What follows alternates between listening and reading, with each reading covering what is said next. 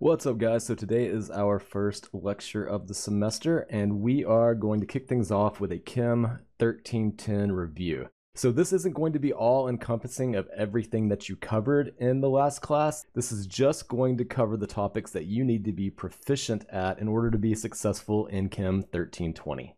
Okay, so let's get started with IUPAC. So what is IUPAC? So IUPAC is the International Union of Pure and Applied Chemistry. And what they've done is develop a set of systematic rules that we use to name organic compounds. So unless you're told otherwise, I want you to use the IUPAC rules for naming. But unfortunately, since you guys want to be nurses for the most part, there are some common names that you're going to have to learn as well. Okay, so the prefixes for IUPAC naming. We're going to cover the first 10 prefixes in this course, and I want to be clear that these are not the same prefixes you used last semester for naming binary compounds. The prefixes you're going to learn today equate to the number of carbon atoms we have in an organic molecule. So let's go over those prefixes. So if we have one carbon, the prefix is meth. If we have two carbons, eth. 3 prop. 4 is but. 5 is pent. 6 is hex. 7 hept, H-E-P-T. 8 oct, O-C-T. 9 is known, N-O-N. 10 dec, D-E-C. So in this class, we're going to draw almost everything as a skeletal structure. So unless I tell you otherwise, I want your answer as a skeletal structure. So a skeletal structure is where the covalent bonds are represented by lines. We don't show carbons, and hydrogens are only drawn when attached to a non-carbon atom. So let's look at an example of a skeletal structure. So to read a skeletal structure, you're going to assume carbon atoms appear at the end of each line and where bonds meet. Okay, so I want you to look at this structure to the right, pause the video, and see if you can count how many carbons there are in this molecule. Okay, so let's count. So here's the end of a line, so that's 1 carbon. Here's where 2 bonds meet, so that's 2 carbons. Here's where bonds meet, so that's 3. Here's the end of a line, so that's 4. Where 2 bonds meet, 5. Where 2 bonds meet, 6. And the end of the line is 7. Okay, so now a bit of a harder question. So you told me there were 7 carbons in this molecule. How many hydrogens are there in this molecule? So if you need a little bit of a refresher on this, turn back to section 4.1 of your textbook and read page 118. But the big takeaway from that section is the number of covalent bonds that a non-metal atom forms is generally going to be the same as the number of electrons that it needs to gain an octet. So carbon has 4 valence electrons, so that means that it needs 4 more in order to gain an octet. So in general, carbon is going to make 4 bonds. So each of these 7 carbons in this molecule should be making 4 bonds. And remember, with skeletal structures, hydrogens attached to carbons are implied. They're not shown. So go ahead and look at this structure again, pause the video, and see if you can tell me how many hydrogens this molecule has. Okay, let's go by and count the hydrogens 1 carbon atom at a time. So we know we have 7 carbons, and we're going to figure out how many hydrogens we have. So this first carbon right here is bonded to 1 carbon, and each carbon is going to want 4 bonds total, so that means there has to be 3 hydrogens attached to this carbon.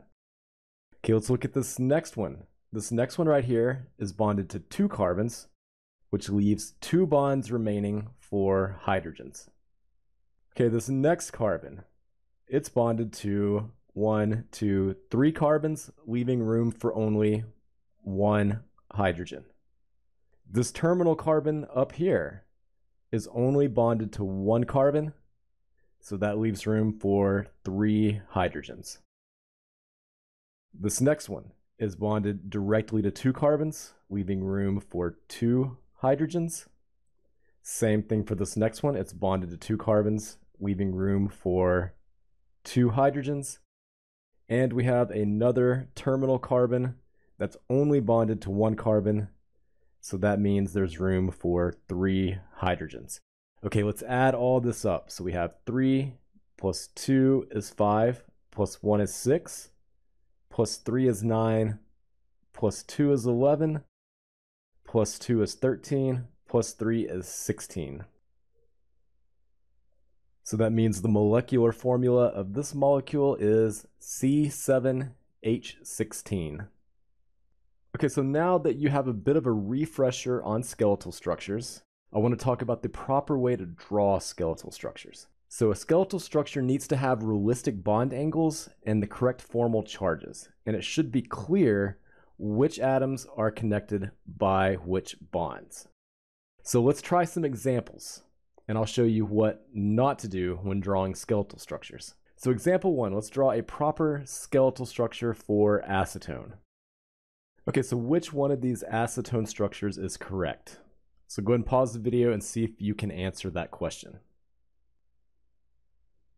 So the first one is correct. The reason it's correct is we want to look at the geometry at the central carbon atom. So this central carbon atom has trigonal planar geometry. So that means we're going to have 3 120-degree angles.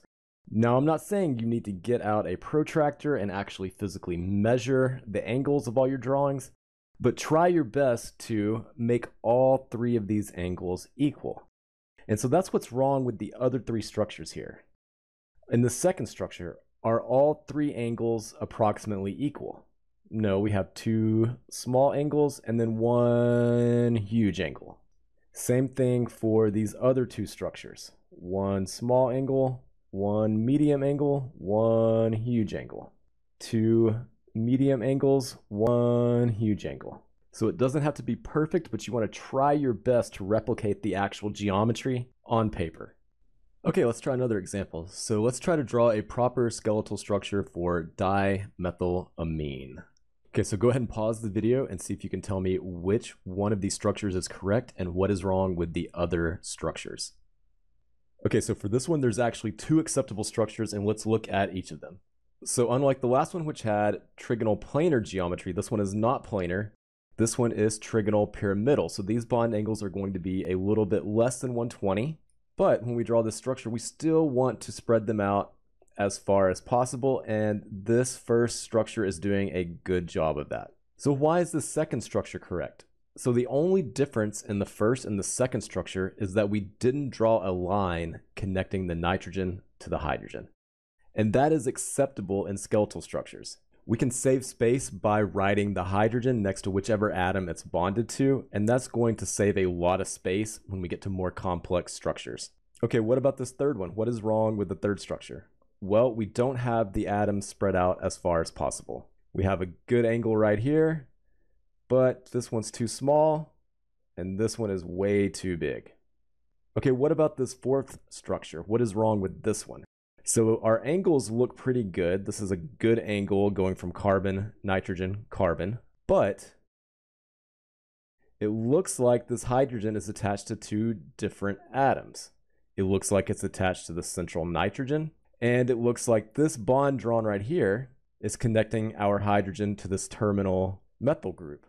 Okay, so let's look at this last one. So the obvious thing that is wrong with this is we're missing a hydrogen. So remember, hydrogens are only implied attached to carbons. For any other atom, we have to actually draw in the hydrogen. So let's say this structure was drawn correctly, that there was not supposed to be another hydrogen there. If that's the case, let's go ahead and fill in an octet for our nitrogen. So we have 2 electrons making up this bond right here, 2 electrons making up that bond. So in order to get 8 electrons around this nitrogen, we need to add 2 lone pair. Okay, so what is the formal charge on this nitrogen now? So the formal charge is going to be equal to the number of valence electrons on an atom minus the number of non-bonding electrons minus the number of bonds.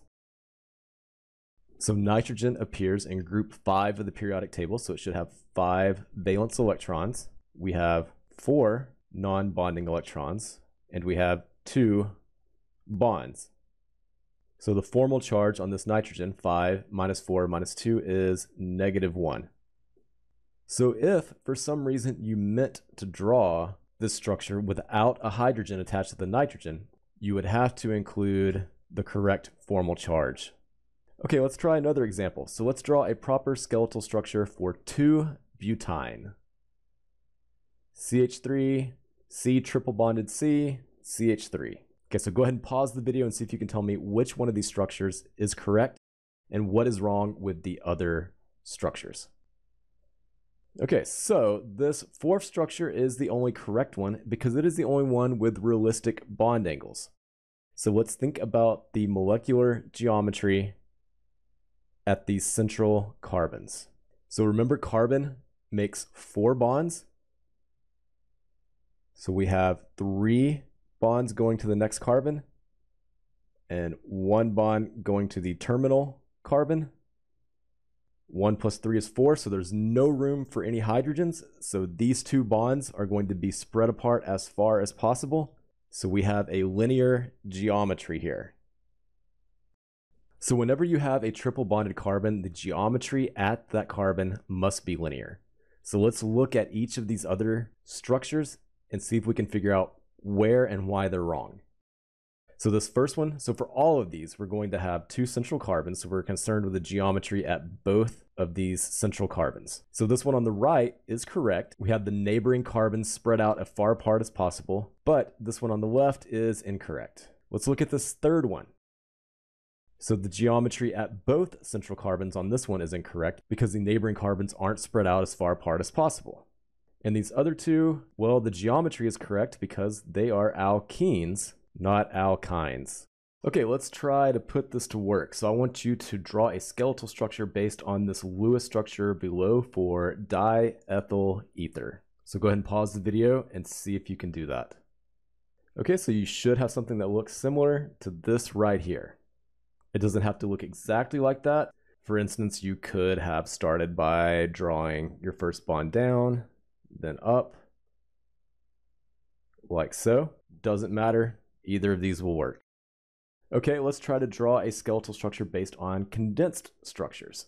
So this first molecule is 2-fluorobutane, and the second molecule is something that we're going to be working with later this semester in lab. So go ahead and pause the video and try drawing these 2 structures on your own. Okay, so hopefully you drew something that looks similar to this. Like I said before, there are multiple ways you can draw this.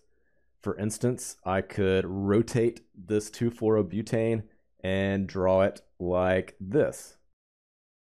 And that is just as correct as the first one. And the second molecule is aspirin, and there's a lot of ways you could have rotated this molecule and represented it in 2 dimensions. Okay, so in addition to the first 10 IUPAC prefixes, which we talked about earlier, there are 4 special prefixes that you need to know. So the first one is isoprop. That is a 3-carbon group that's connected at the middle carbon. So take a look at the structure right here. So we have 1, 2, 3, and it's connected to something called R. So we use R sometimes to simplify a complex molecule so that we can just focus on the important part.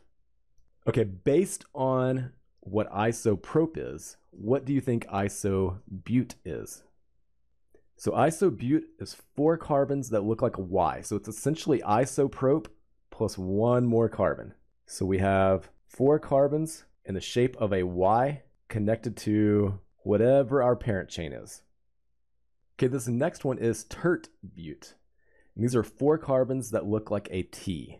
So 1, 2, 3, 4. So the prefix tert comes from tertiary. So tertiary means 3rd order or 3rd rank. So where does that come into play with organic chemistry? So let's look at this R group or our parent chain, whatever it is. The carbon attached to that R group is tertiary. It's attached to 1, 2, 3 other carbons. So based on that definition, What do you think a sec-but group is? So sec-but, 4 carbons in a straight line connected at the middle. So 1, 2, 3, 4. And once again, let's look at the carbon attached to our R group. That is a secondary carbon because it is attached to 1, 2 carbons.